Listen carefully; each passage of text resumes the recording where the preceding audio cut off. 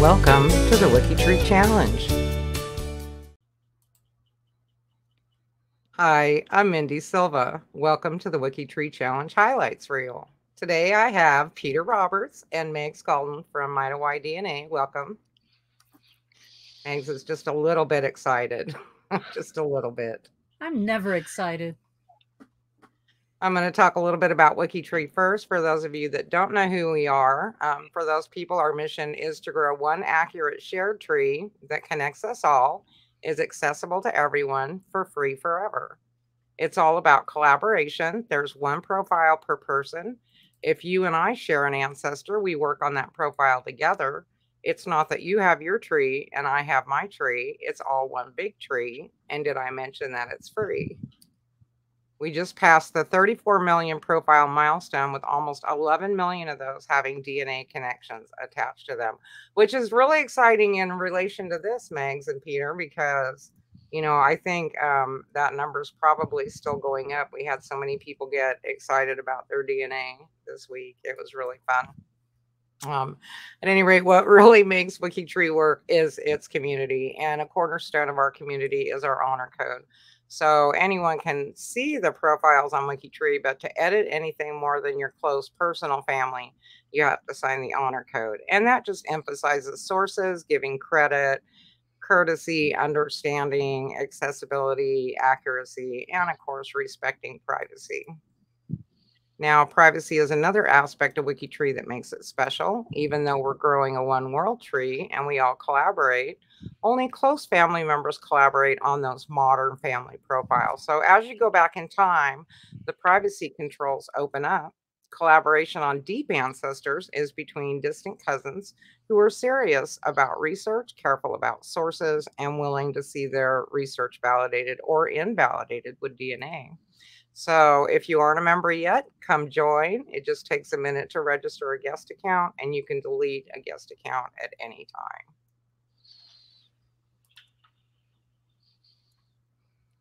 I'll put this in here. Now, Challenge 8 was a unique one. Our partner is MitoY DNA, a nonprofit formed from a group of collaborative genetic genealogists, many of them leading WikiTreeers. It's a place to upload your Y DNA and mitochondrial DNA results for matching and analysis. Like WikiTree, MitoY DNA is crowdsourced, free, and accessible to all now and in the future. They gave us 7 names. We had 7 days to find every direct DNA descendant that we could. Now, this was different from our usual challenge where we look for ancestors and we look for relatives in 7 degrees in all directions. So our starting people were, and I think I kept our 3 Catherines straight. I'll tell you what, Catherine, and Katharina. It was fun. But we had Auchenroe from Ireland. We had Catherine Rowett Swinford from France, Catherine Unknown Strutt from England.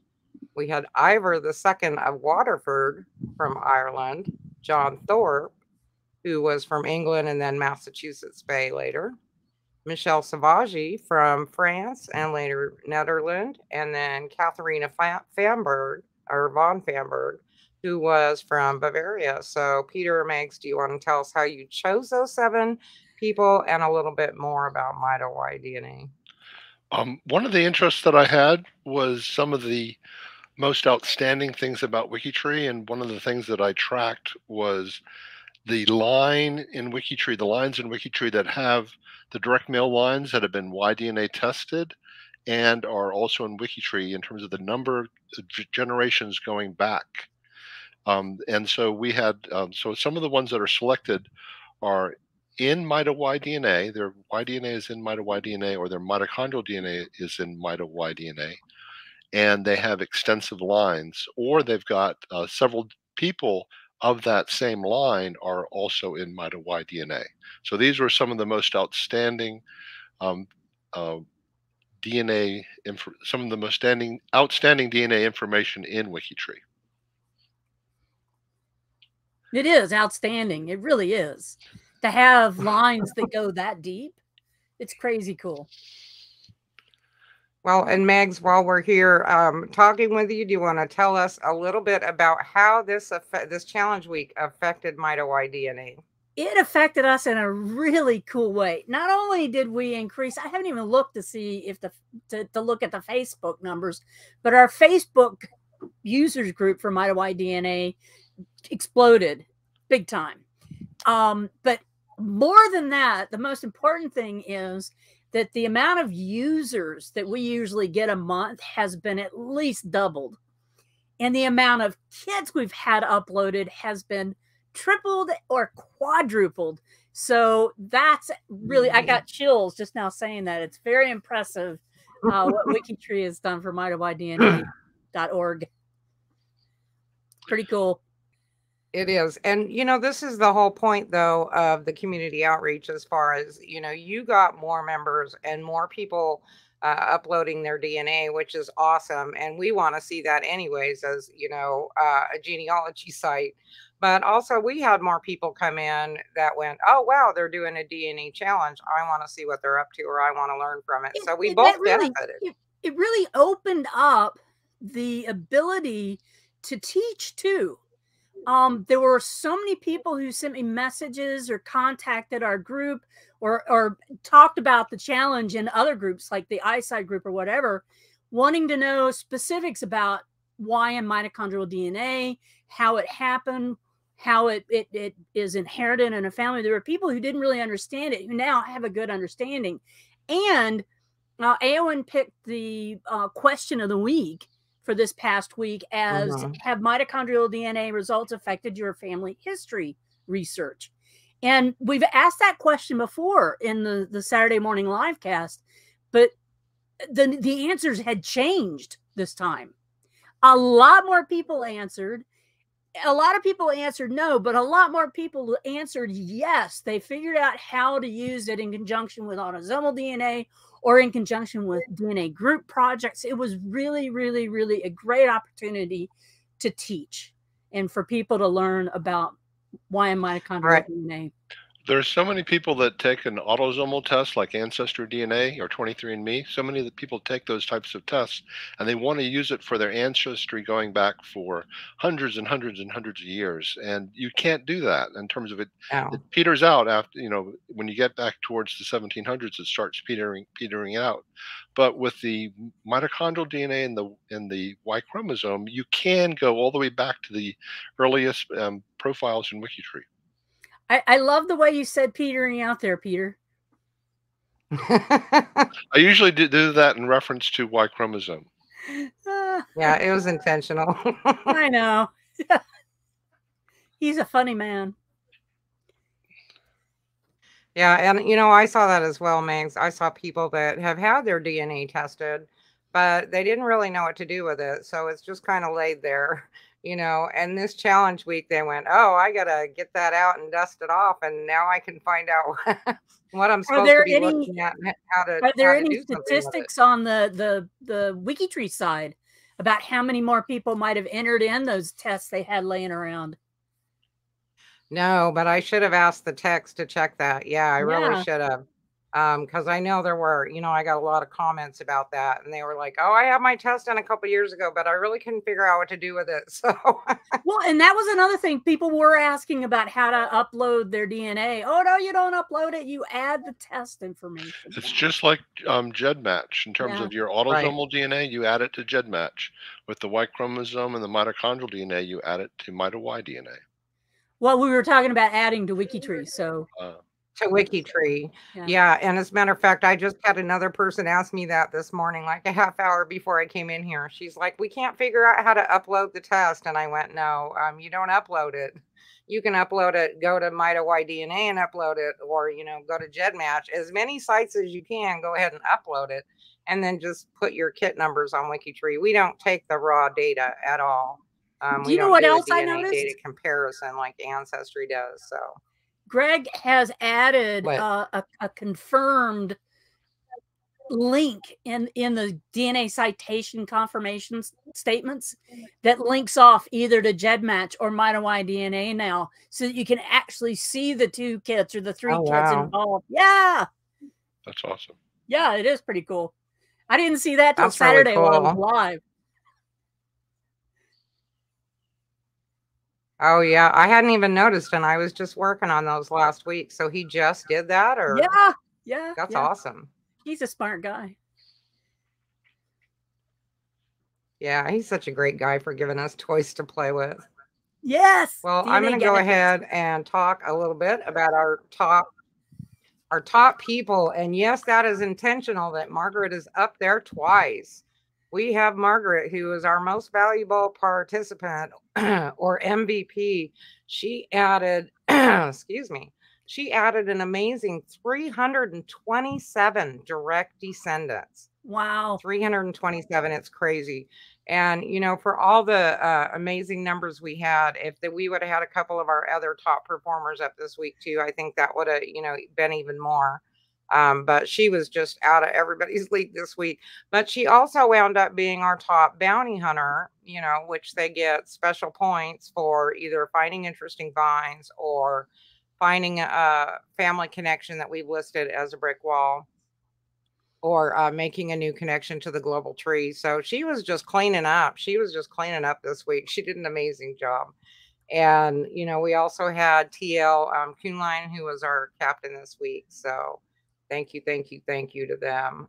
Great job. But it takes an entire team to collaborate and come up with these outstanding results. And we had more than 72 people participate in an incredible show of collaboration, right? 72.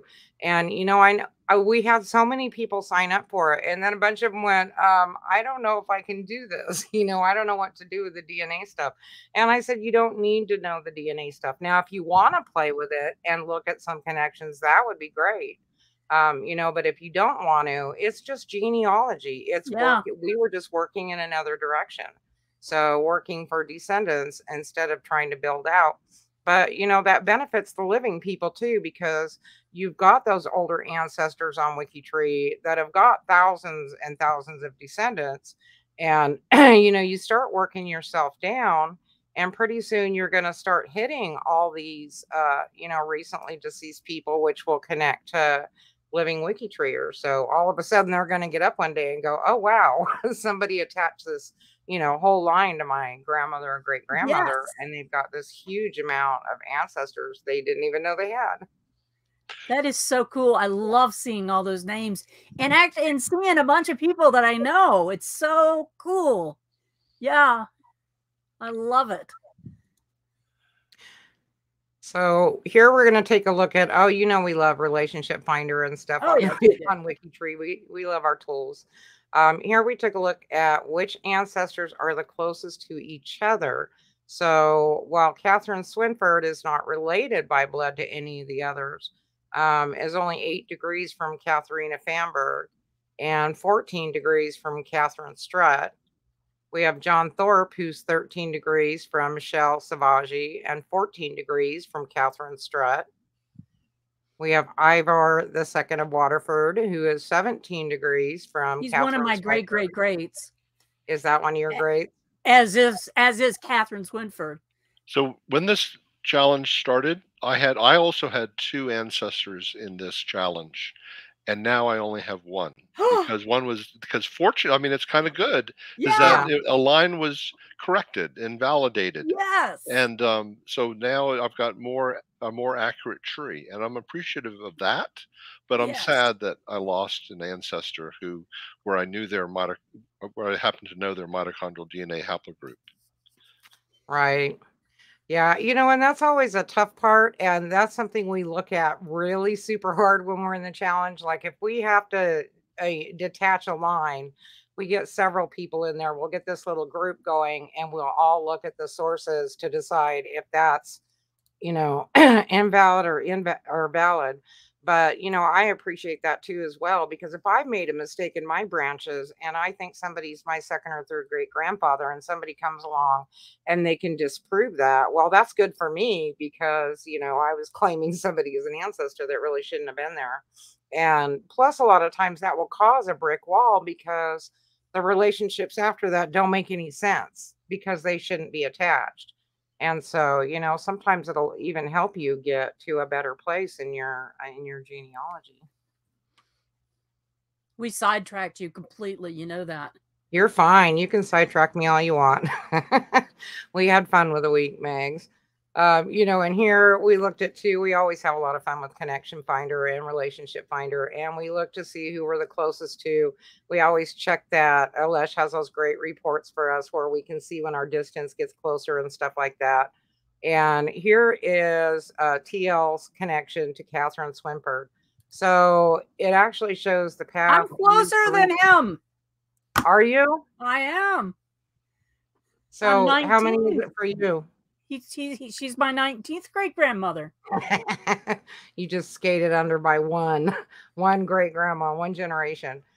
So, but that was kind of cool that this wound up, you know, one of the starting ones wound up being his great grandmother. And then here's another connection. We had Princess Irina Alexandrovna Yusupova, was born in Peterhof, Russian Empire. Now, she was the daughter of the Grand Duke Alexander Mikhailovich, also known as the Grand Duke of Russia. Princess Irina is 17 generations from Katharina von Famberg, being her 19th great-granddaughter, and then 18 generations from Catherine Swinford, being her 16th great-granddaughter. So there must be a lot of descendants, Megs, right, that come off those two. Yeah. Catherine Roy was quite the... The other funny thing is that a part of her marriage to Edward said that she couldn't have any of her offspring could never be in the royal line. And with was it Richard III or Henry, one of the, like, within a grandchild became King of England. So yeah. Wow. I'm looking to see if you guys connected me while you're doing that, to connected me to anybody else. Now, since we had leaders and aristocrats from England, many of which, of course, had descendants that migrated to New England, we took a look at the connections to one of our early presidents, John Quincy Adams. And the closest connections were Catherine Swinford at 14 generations. And she's the only actual ancestor. That would be his 12th great-grandmother. And then Catherine Strutt is 12 degrees from him, and Katharina Famberg is at 19 degrees. You didn't connect me to anybody else. I'm still connected to who I was connected to, though. Nanner, Peter. We didn't take any away, at least. Nope. Now we'll take a look at some other interesting finds, and we're going to start with Auchenroe's lines. Now, he was born about 970 in Ulster, Ireland, and he was an Irish nobleman who had a stronghold on the water of Rowan Dairy. This Y-DNA line, which is currently believed to extend back 30 generations to 970 AD, has 5 test takers. So I know, like as Peter was saying, you know, you guys picked some that had some really good long DNA lines for us to work with.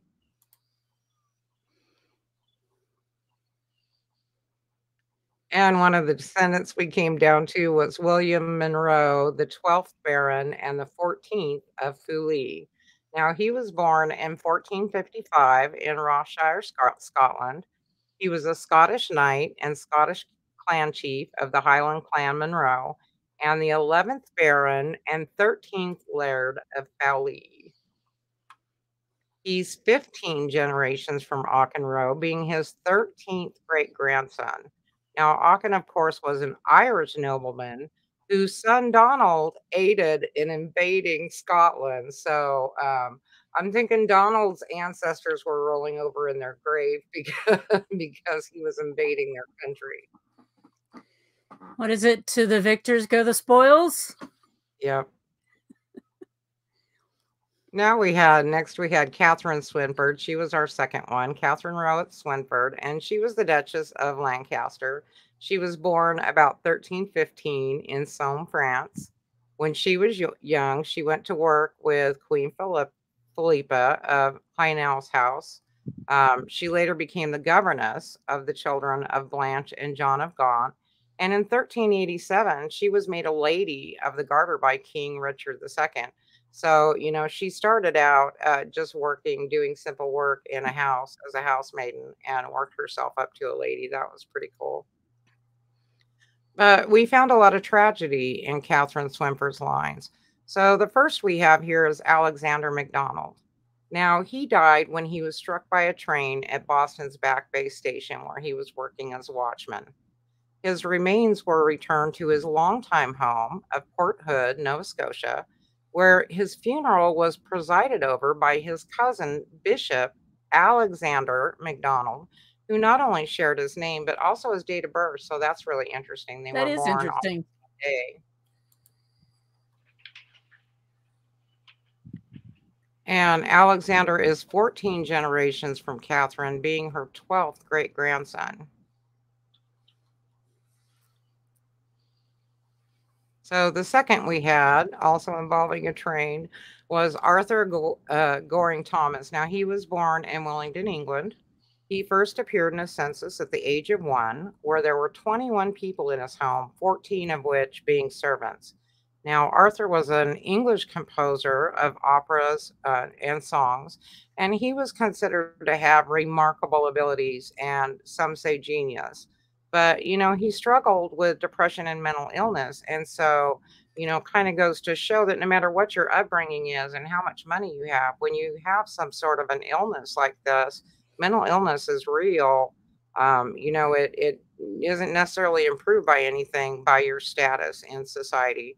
And, you know, unfortunately, he ended his life quite tragically in 1892 at the age of 41 when he jumped under a train at West Hampstead Station. Now, Arthur is 17 generations from Catherine Swinford, being her 15th great grandson. Can you imagine back when we were doing this all on paper and stuff? I mean, think back and you had to like figure everything out.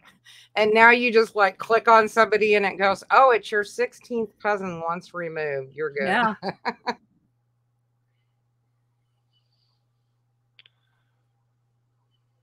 So 13, or thirdly, was Pierre de Beaune, who was involved in a hunting accident in 1713 that ended in the justice court. Now, this one was not him being injured, but according to the declaration of Joseph Bastian, the gunshot which caused his bed rest was shot at him by Pierre, believing he was a wolf. So, you know, luckily Joseph lived to tell that tale, and that was not a tragic, sad one. And but thank goodness it wasn't a silver bullet. yeah, I'm kind of wondering, you know, I keep trying to picture what this Joseph looked like now, because if he looked like a wolf out there in the wild, maybe he was very hairy. I don't know. Now, Pierre is 13 degrees from Catherine Swinford, so it's his wife that's the direct descendant.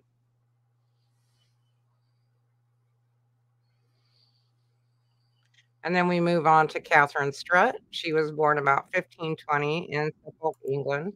Now, some claim that she was the daughter of John Scott and Anne Pimp, but her maiden name and parents are really unknown, you know, per the Strutt ancestry of Thomasine Frost by Harold Porter. And, you know, there's been a lot of research into that. And really, there is no definitive proof of anything for her maiden name. So she remains Catherine Unknown Strutt. But this is great that we wind up with so many descendants that, you know, are getting their DNA tested and can help fill those lines in. I found this line to be most interesting because it goes back to 1500, and there really is no, as far as I can tell, there's no nobility associated with it. To be able to take your direct female line back that far is pretty phenomenal with just paper records. So that is that, and also to have it have it mitochondrial DNA tested.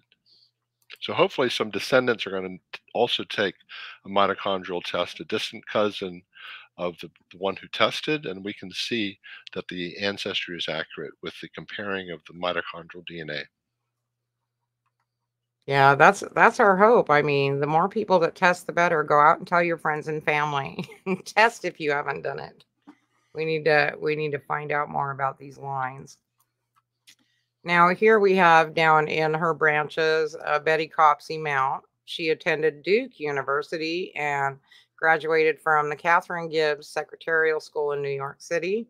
She then joined the editorial staff of Good Housekeeping magazine, followed by 2 years as an editor of What's New in New York. Now, she spent most of her life in New Jersey. She moved to Brunswick in 1987 and counted more than 40 years of active involvement in a local theater, both as an actress and then later, after a swimming accident, which paralyzed her from the waist down. The lady, she just didn't let it stop her. So she worked as a drama reviewer for several publications. She was also an active member of the Summit, New Jersey Playhouse, the YWCA, a founding member of Clearwater. I mean, it just goes on and on, the things that she did. And, in 1974, she received the B'nai B'rith Americanism Award for Distinguished Community Service. And, boy, what a role model. This woman's like my hero. I mean, she just did a little of everything. And she is 13 generations from Catherine being her 12th great granddaughter.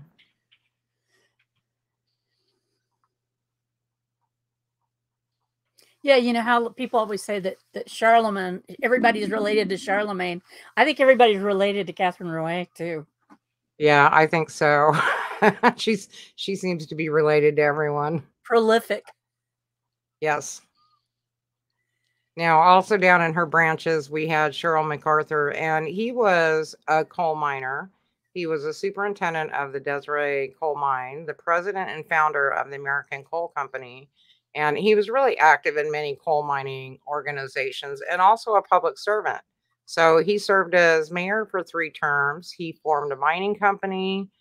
He was a president of the Rocky Mountain Mining Institute, and he did a lot of big things as far as the mining industry goes. And I mean, he just did a little bit of everything. He was also involved in a director of the First Securities Bank. So, but this is the part I love, is that here this man had done all this stuff, for the mining community and really making sure it was organized and led. And his wife he was an active member of the LDS Church, and his wife was an author. And he said that one of his favorite things that happened in his life was that he was called to serve with his wife on a mission to write about the history of the Desiree coal mine. So she had to, go to this place and write this history. And he just stopped everything he did and said, "I love my wife so much. I'm so happy she's passionate about this." And that wound up being one of the things he said that was, his favorite memories. Nice. And Cheryl is 14 generations away from Catherine, being her 13th great grandson. Wow.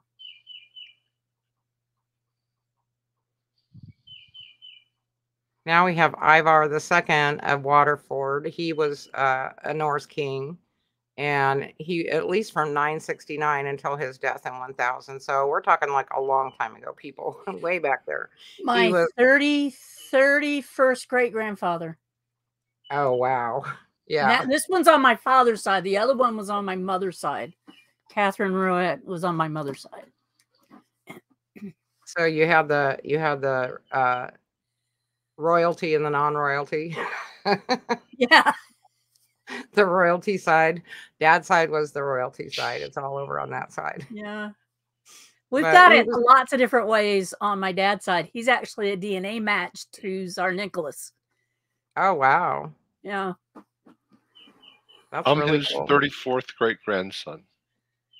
You are? That's the Hey, one. cuz. The one in the group that I'm related to. Hey, cuz. Hey. Now, he was the king of Dublin twice, until expelled by Sigtryg Silkbeard, and there are many tales of documented plundering. If you look on his WikiTree profile, there's all kinds of stuff that he did. His plundering and adventuring was very well documented throughout his time. So And this one was just fun. It was a king and a king. But this was Albert Nelson Monroe, born in Swansea, Massachusetts. He was known throughout the country as the cattle king. So he dealt in the export of cattle. Now, he married twice, having a total of 13 children. Albert lived incredibly at that time to the age of 83. So, a cattle king, not a Norse king, but a king nonetheless. And he is 28 generations from Ivar of Waterford, being his 26th great grandson. And you'll notice that the relationship is marked uncertain, which is really one of the things, and we talked about this earlier, that I love about WikiTree, because each one of those confirmed relationships will really clearly show you that that's proven. So that gives you the opportunity to focus on those uncertain links and go, oh, wait, here's a relationship that needs further records, documentation. Let me research that a little bit.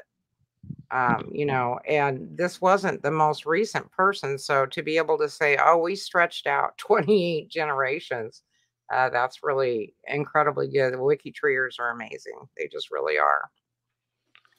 Now, Albert is actually much closer to a few names that we do know. So he's 17 generations from David Lambert. So fifth cousins 5 times removed. He's 18 generations from Scott Fisher, sixth cousins 4 times removed. And he's 19 generations from Amy Johnson. So sixth cousin 5 times removed with her.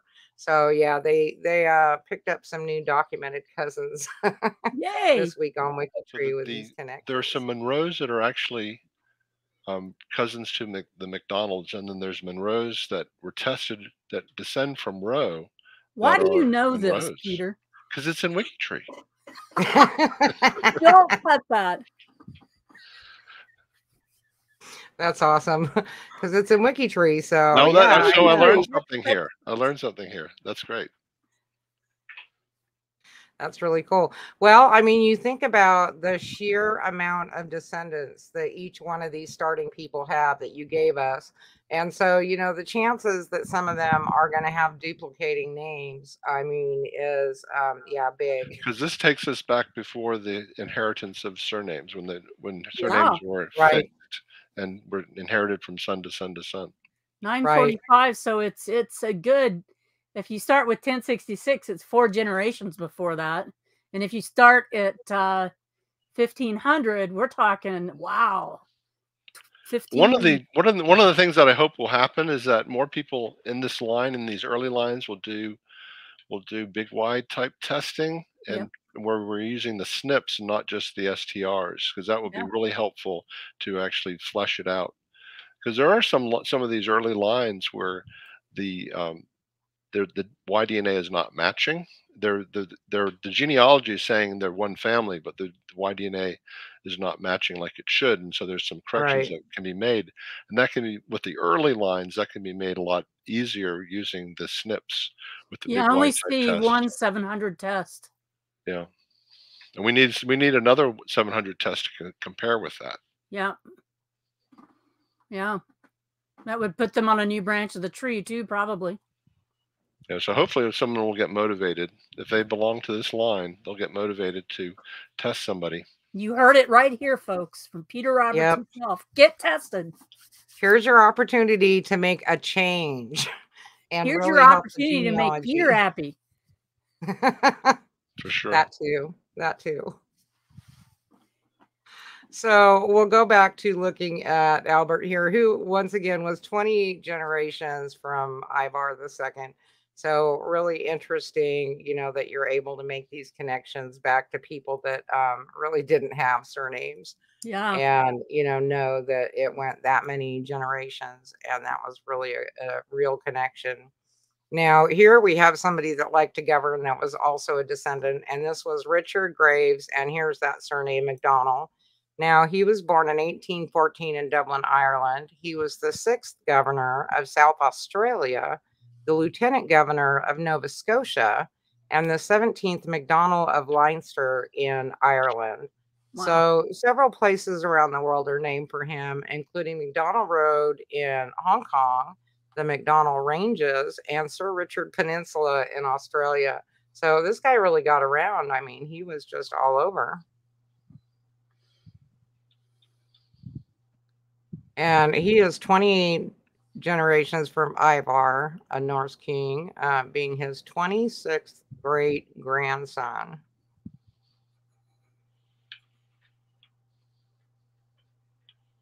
So our fifth starting person was John Thorpe. Now, he was born about 1608 in England. He migrated to New England by 1632, residing in Duxbury, Plymouth Colony. And here he practiced his trade as a carpenter, so something that he'd probably learned in early adulthood in England. And the Y DNA line on this stretches back 11 generations to about 1608, has 9 test takers. 5 are in mitoY DNA, which is the most for a direct line found in WikiTree. So I imagine that's why you guys wanted this one done, correct, Peter? Yes, for sure. And down in this descendants, we found Mr. Zebulon Thorpe, and he was one that intentionally changed the spelling of the surname. You know, and we see a lot of variations of surnames, which could make record finding very difficult sometimes anyways, but he intentionally changed it. So he was born Thorpe in 1707 in Woodbridge, New Jersey.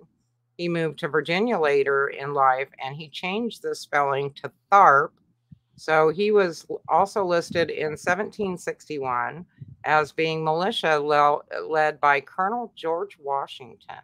Ooh. So that was a cool connection. And he is 3 generations from John Thorpe being his great grandson. And then here we had Marie Tharp, who was a descendant of Thomas Thorpe. And she was notable. She was an American genealogist and geologist and oceanographic cartographer. And she's credited with creating the first map of the Atlantic Ocean floor. That is so cool. That is incredibly cool that we discovered that because of this challenge. Yes. I love the little, the little bits of people's life. And of course, we're trying to document and honor these ancestors by preserving their lives, basically. So, when we look through these records, we always try and find sometimes it's hard, but we try and find those little things that set them apart from other people. So we're always looking for occupations or occurrences or, just different things that situations they could have been in that helps you realize what was going on in their life. And of course, it's always fun to find something like this where, this made an incredible change for some people. So I can't imagine just deciding one day, oh, I think I'll just map out the ocean floor. Yeah. Oh, yeah. I'll just do that. And I want to read and find out how she did it. What year was it? What kind of, was it with Jacques Cousteau? Was it, how did she do it? So that would be cool to find. Yeah, seriously. Now, Maria is the 7th great-granddaughter of John Thorpe, so 9 generations away. She's also the 8th cousin of Kevin Bacon.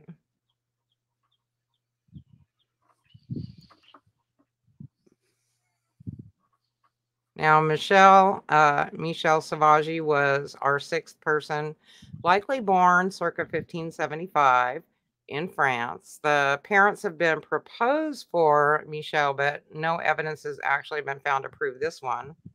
They first married Zacharias Claes Flamen, and second, Geronimus Tricot, also known as Jerome Tricot.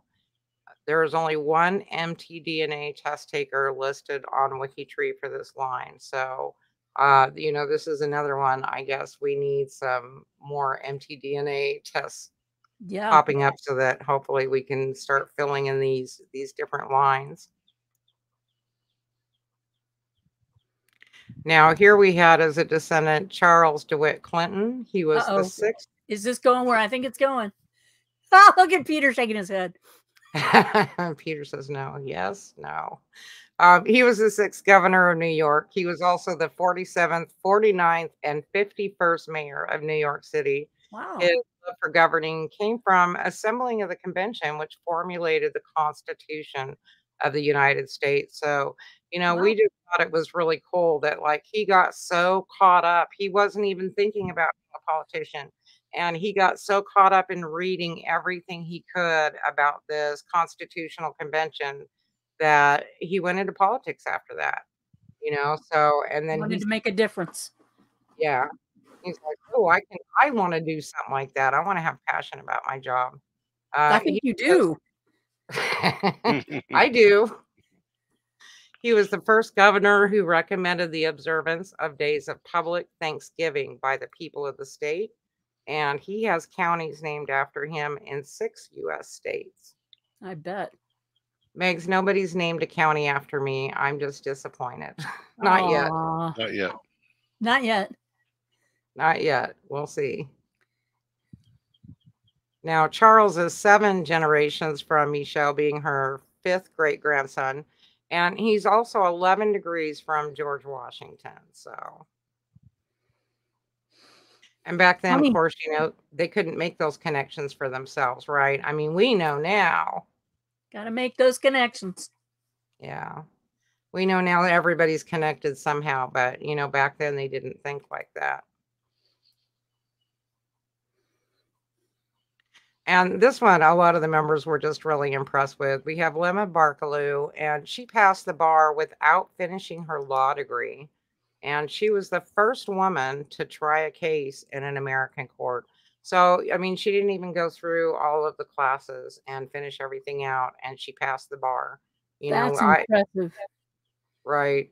There are people out there that go through all the classes and then they sit for the bar 3 times, I mean. Now she's 8 generations away from Michelle, being her 7th great-granddaughter, and coincidentally is 6th cousins 3 times removed from Roberta Estes. So, Roberta. yeah. It was funny because, we bring these up all the time and we look at connections all throughout the week.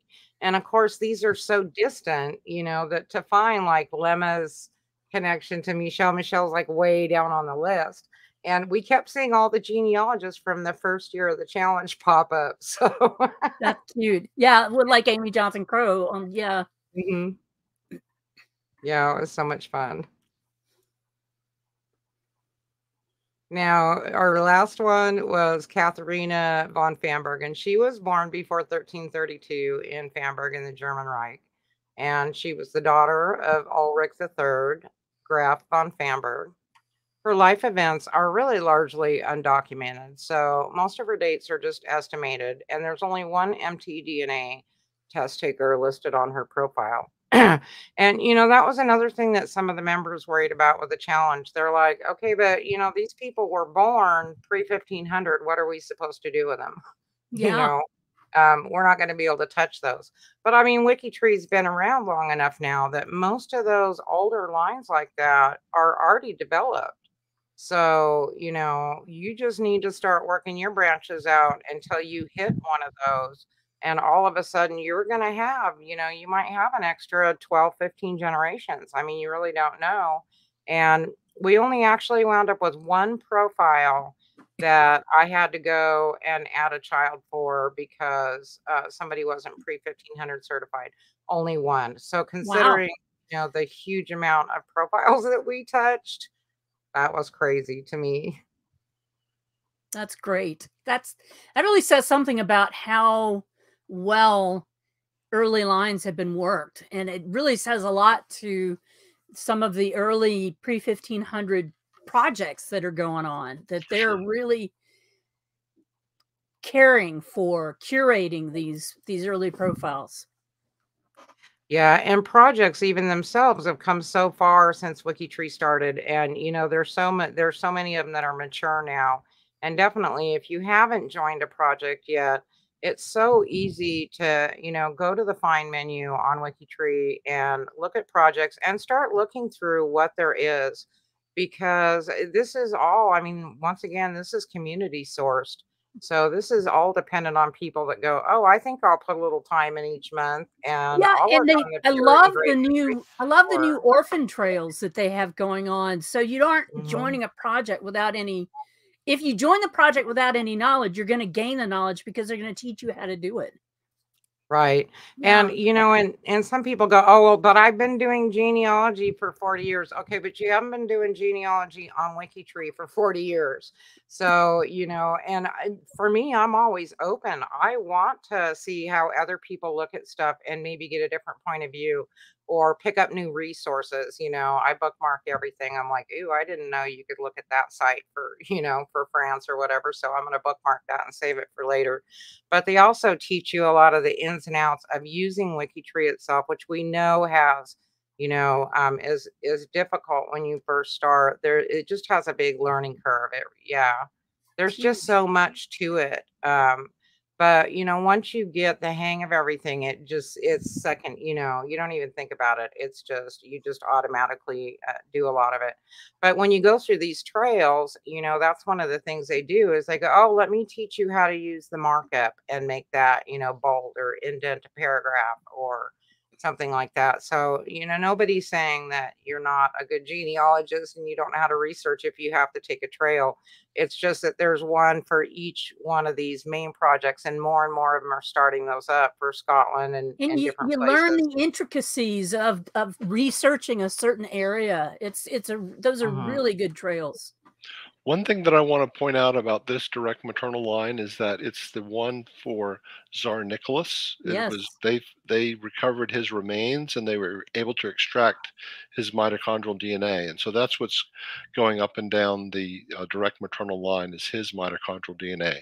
Did he have a heteroplasmy as well? He does, and the thing is that mito-Y-DNA is one of the few only site really where you can input DNA from archaeological findings in terms of human remains. You can put the DNA from that, and you can actually see and compare with that mitochondrial DNA or that Y-DNA, as the case may be, in terms of that. The database allows you to put in those. This comes from a research paper that was published, and we were able to put that into mito-Y-DNA, and you're able to compare your mitochondrial DNA with his and others that are already in there, other human remains. Yeah, that's just incredible, you know, to think about that connection to modern people, that it has such a profound effect on so many. So here we have, you know, of course, Katharina had so many interesting discoveries. And I don't know if her lines were just more documented or if these researchers were just happening to find so many things. But it was really, really hard to pick what things to show for her descendants because there was a lot. So for her, I decided to focus on affairs of the heart. So that's the theme for Katharina's lines. Now, first we have Anna von Sachsen, and she was the wife of Prince Willem van Orange Nassau, and she couldn't get used to life in the chilly Castle Dillenburg. And so after her daughter Amelia was born, she went to Cologne, where she could lead her desired opulent life. Now, she lived so exuberantly that her husband was allowed to separate from her in 1571, which, yeah, you know, might happen nowadays, but back then that didn't really happen. And then eventually she was accused of having an affair with Jean Rubens, and she was actually imprisoned in the palace in Saxony and not allowed He's the father of Paul Rubens? Yes. Jean, the father, of Paul yes. Rubens? Okay. Mm-hmm. And she was not allowed to see her children at all. So she wound up dying 6 years later. And then, of course, the irony is that her husband, Willem, was definitely not a saint because from the very beginning of the marriage, he had many mistresses. But, you know, in those days, that was okay. Now, Anna is 9 generations from Katharina being her 7th great-granddaughter.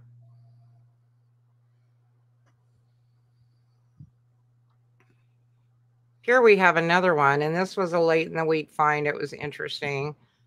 We have Carl von Holstein's love affair, and it actually played out quite a bit in the newspapers.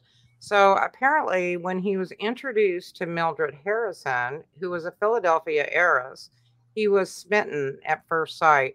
And according to the newspapers, you know, he chased her all over the US and stalked her basically until, or courted her, however you want to look at it, until she agreed to marry him. So they married about 9 months after they met. And then at that point, he goes, "Oh, all those stories were not true. We had an understanding from the beginning this was a planned marriage." Well, it obviously wasn't because it's very well documented his chasing her. And That's then interesting. the story did take a little bit of a sad twist. They had a daughter that died young, Aw. and then the wife moved in with her parents. And then of course then the newspapers are saying, "Oh, she just wanted his title." That there wasn't any love involved or anything like that. And it's really more likely that she was just very distraught, after losing her daughter. I mean, that's understandable. She wanted to go home to mom and, spend some time there. So the count wound up returning to Germany to fight in World War I, since he held a commission in the German army. And he was killed in 1916, and poor Mildred never remarried. So, it's not like she was out looking for love. Her man was gone, and she never remarried. I love how you make that into a really good love story. A tragic one. Yeah, a tragic one, but a love story. I mean, he followed his true love everywhere. So here we have Karl von Holstein, of course, is the 14th great grandson of Katharina. And I think that was the only bit of anybody that was, there was a lot of aristocrats on her line, but not really royalty or anything like that. Like you said, her beginnings even weren't, she didn't descend from royal lines. So it really interesting to see how many people we found connected to her that were documented. Now, finally, we'll look at this, and whether we support war or not, our veterans give all of their support to protect our country or their country. And because of this, we like to acknowledge at least a few of them. So here we have a few from World War I. And one of the participant favorites was Lillian Frost. Now, she was an mtDNA descendant of Catherine Strutt. She served as a nurse in the Army Nurse Corps during World War I. She served in France with the American Expedition Forces, and her military headstone and documentation reflects her service. Nice. Two of her brothers also served with Sherman, serving in Germany. Sherman served in Germany, and Allen served in France. So all three of the siblings served in World War I. Now we had William Joseph McDonald. He was a Y-DNA descendant of Ivar. He served in the U.S. Navy as a seaman, second class, for about a year. Major Arthur Dow Newman, mtDNA descendant of Catherine Strutt, served in the U.S. Army from 1910 to 1920. He graduated from West Point in 1914, served overseas during the World War. He died at the age of 32 from injuries sustained when his horse threw him during a polo match. So here he survived the war and then a tragic death at a polo match. He's buried, of course, at Arlington Cemetery with a beautiful headstone. We had Major General Robert Lynn Copsey, husband of Vivian McNamara, and this is an mtDNA descendant of Catherine Strutt. Now, according to his obituary, he was a pioneer in civilian and military aviation. He held a pilot's license, get this, signed by Orville Wright. So, were they able to get that pilot's license on WikiTree? I don't know if they had an image of it or not. I'd have to ask the researcher that, but that would be cool. Yeah. Yeah. And then for a German soldier, just to throw something different in the mix, we had Christian von Sachsen-Weissenfels, who was a third son. So, he wasn't going to get any of his father's inheritance. So he dedicated himself to the military, befitting his status. And in 1673, he recruited an infantry regiment and fought along the Upper Rhine. In 1677, he was appointed general sergeant of the electorate of Saxony. He also took part in the relief of Vienna in 1683.